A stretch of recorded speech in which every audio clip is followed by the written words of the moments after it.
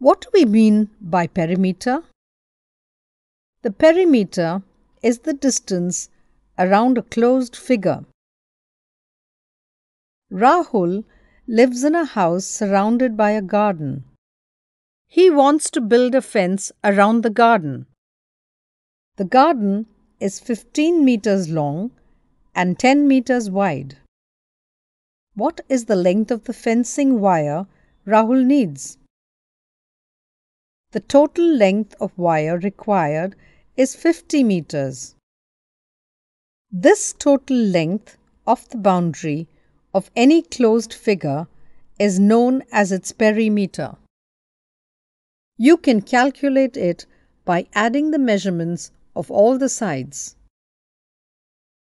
If it is a rectangle, as in this case, the perimeter is length plus breadth plus length plus breadth. To calculate the perimeter of any closed figure, just add the measurements of all the sides. The perimeter of a square is S plus S plus S plus S. That is 4 times S, where S is the length of the side of the square. The perimeter of a triangle is A plus B plus C, where A, B and C are the lengths of the 3 sides of the triangle. The perimeter of a pentagon is A plus A plus A plus A plus A, where A is the length of the side of the pentagon. If each side of the pentagon is 10 centimeters, then its perimeter is 10 centimeters plus 10 centimeters plus 10 centimeters plus 10 centimeters plus 10 centimeters, which is equal to 50 centimeters. What is the perimeter of this shape?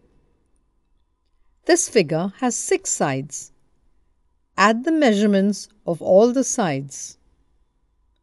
The perimeter is 5 centimeters plus 12 centimeters plus 8 centimeters plus 7 centimeters plus 3 centimeters plus 5 centimeters, which is equal to 40 centimeters. What is the perimeter of this shape? This figure has 5 sides. Add the measurements of all the sides. The perimeter is 7 centimeters plus 8 centimeters plus 7 centimeters plus 7 centimeters plus 8 centimeters, which is equal to 37 centimeters.